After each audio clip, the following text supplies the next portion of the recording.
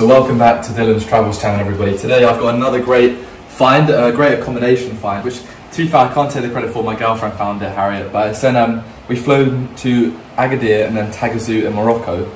And this room right here, we've got a sofa, we've got a table, we've got a double bed.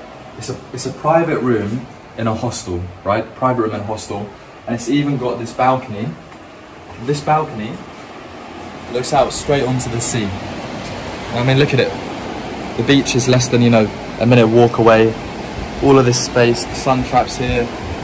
And it's really, really nice. And the best thing about this find is that this private double bedroom, it's in a hostel, it's fine. It cost us £28.75 per night, which is about £14 each. So if you're coming with somebody for £14, a room like this a night, surfing is available on the beach. It is really quite amazing. Now, I just think that for a balcony as well as a room, that price is superb. And later on today we're going to go surfing. We're going to go straight down there. Waves are going to pick up. Should be very good. And there's a terrace in this place. Everything you need is kind of nearby. So what is this place called? It's called Oceana Surf Camp in Taghazout, and a hotel next door so you can get some nice food.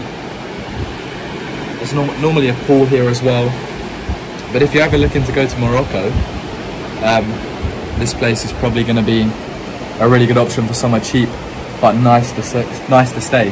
And it's definitely worth upgrading to a balcony room because yeah, it is so.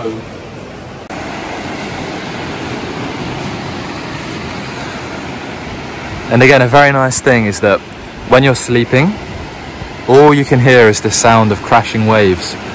So if you love the sound of crashing waves, you should definitely come here because you will fall asleep very, very easily. Very, very sandy beach.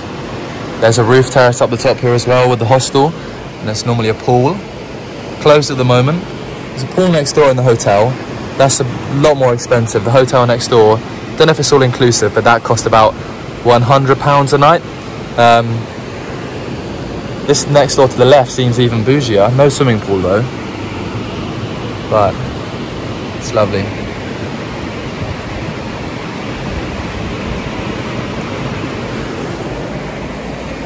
And always remember guys, if you do like or end up going to any of these places you see here on Dylan's Travels, definitely comment down below. Wow, it's another great find.